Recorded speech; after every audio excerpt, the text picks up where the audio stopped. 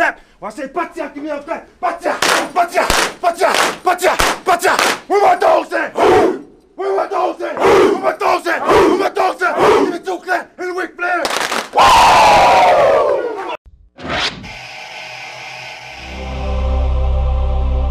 What's good, football fans? Back at you once again with another video. And oh yeah, it definitely feels good to see this team sitting atop the NFC East after the first month of the season. Because while I know it's a marathon to the end of the season, no one, including myself, ever thought that they would win their last 3 straight games in a row. No one thought that they would be sitting where they are right now. I have to say, even the most die-hard fan likely did not believe that this is the way things would start.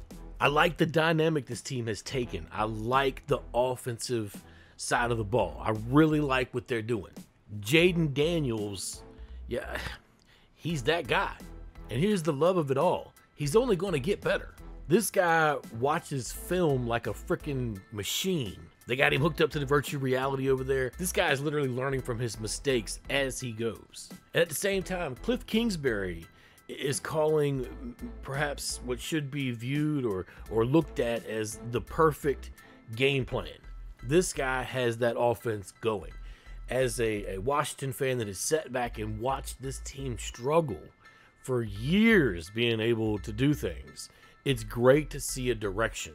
You know, Trust Way probably has the least amount of punts in a 4-game span of his career so far, which is crazy, and it's only going to get better. The thing I like about Jayden Daniels is he's not a one-trick pony. It's not like he's only effective when he's running the ball.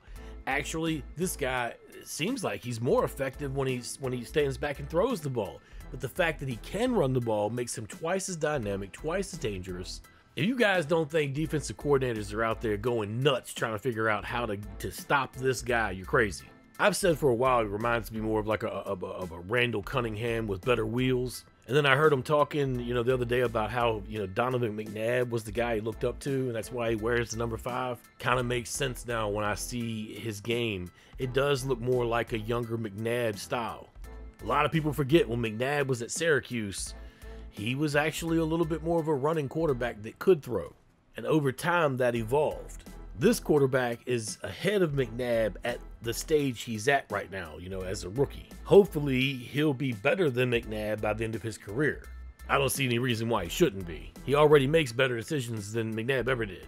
I know there's some Eagle fans out there that will probably argue the points with me, but hey, it still stands. To me, this kid is ultra smart. And I love the way that you can see the progression of his game, you know, from week to week. I would have to say, though, if there's one part of the team right now that I really am concerned about, it's definitely the secondary. And I'm sure that I'm not the only one in this conversation. I know some people are worried about the linebacker core. You know, coming into the year, we thought they would be much improved, which I believe they have been.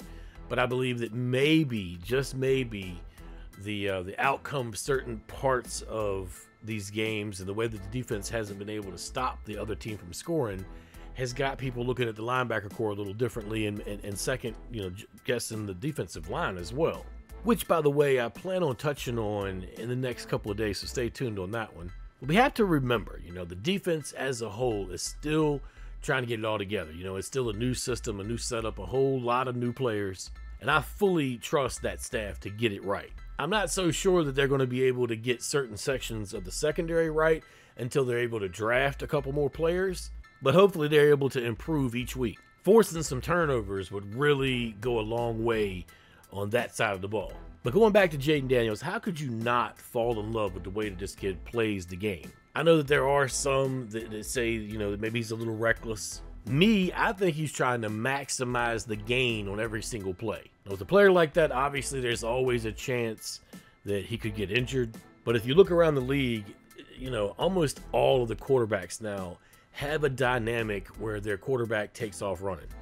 There's not many quarterbacks that don't, you know, or that can't run out of the pocket and make a couple moves. There's not many quarterbacks in the league now that can't do something. But in my opinion, the main thing that separates this year from last year has got to be the coaching. Last year, the offensive game plan just did not put that team in a position to win.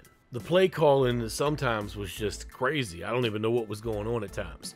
This year, it's cold, it's calculated, it's on point. You could see they have a purpose. They know what they're trying to do. And that team moves the ball. They move the chains. Just think they're only going to get better the more time they spend together. Let's just hope they get the defensive side of the ball right so that we're not in, shootouts later on in the season because the defense can't keep the other team from scoring.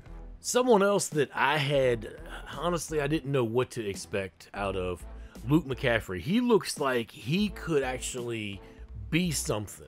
Watching a lot of the game film, you could see down the field, he is open quite a lot. And I think eventually, Jayden's going to find ways to get the ball to him more and more.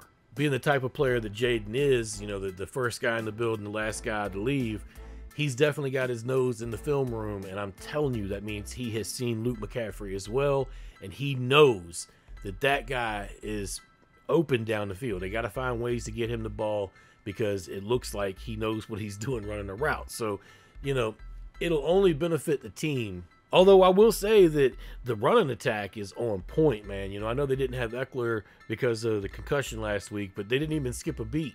A couple years back, I remember seeing a Titans game where McNichols made a couple of blocks that I was completely floored by. And I saw on the film here I believe it was last week, him make another one. And he's definitely an under-the-radar type of guy. Like, a lot of people didn't see him coming at all. Like, when they saw him maybe get signed, they didn't even really expect much out of him. People forget that he sat behind Derrick Henry, so his name maybe isn't so well known, but he was able to sub in and do well for the Titans.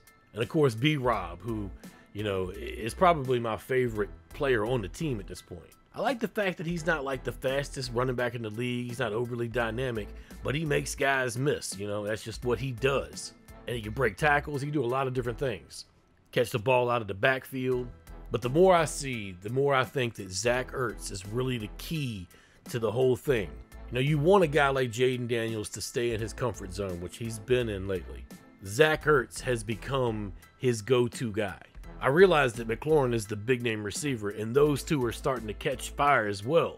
But Zach Ertz, I think, is the key to it all. But at any rate, I wanted to come on and talk. I hadn't been on this year and actually sat down and talked about the team the first few weeks. I wanted to see where we were sitting at after we had, 3 or 4 games to look at. And guys, I think we might actually have something right here. We won't know until a little bit further down the road. Obviously, this is just the beginning of the rebuild, so it's good to see in the first 4 weeks that they're able to, win 3 out of the 4 games. It's unbelievable to see them win 3 in a row. In my opinion, it could be a sky's the limit kind of thing if they could get that defense right. Which brings me to the point, should this be a situation where, we should be looking at this as a long-term plan, or should we be looking at this as, hey, we've got something here. This team might be able to make a run at a title. Personally, I like the idea of keeping it at a long-term plan. I mean, I'm not getting any younger, so obviously I want to see the team win, just like the next man, right? But should this be viewed as a long-term thing so that we don't get our expectations too far up in the clouds, Well, we got the Browns coming to town this weekend, and the Browns are a hard team to judge, in my opinion. Yeah, I mean, I know they've lost a few games this year already, and that they're kind of underachieving a little bit, in my opinion. But that team has actually got a lot of talent on it, so they always kind of worry me a little bit. I know that defense has got the ability to take games over. I haven't really got a chance yet to look at the injury report, see what that looks like yet, but I know that Washington is the favorite heading into that game, which in the past I've never paid much attention to, and I'm really not going to pay much attention to now.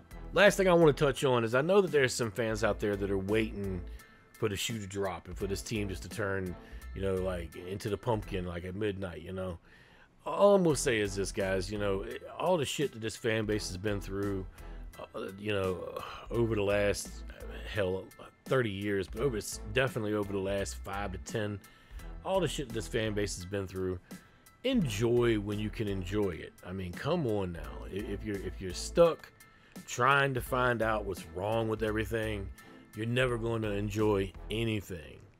And for the first time since 20, 2012, 2013, maybe flashes in 2015, although I wasn't all that excited. It's actually a really good time to be a fan of the football team in Washington, of the burgundy and gold, if you would.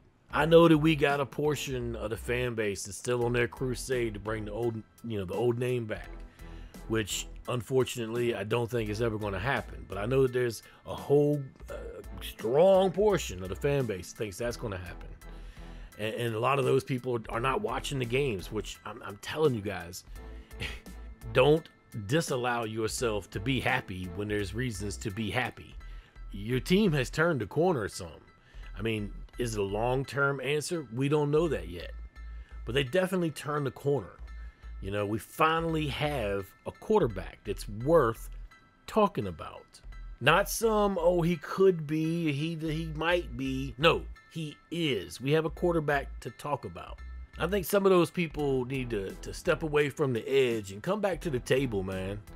Come back to the table, because the burgundy and gold is eating right now.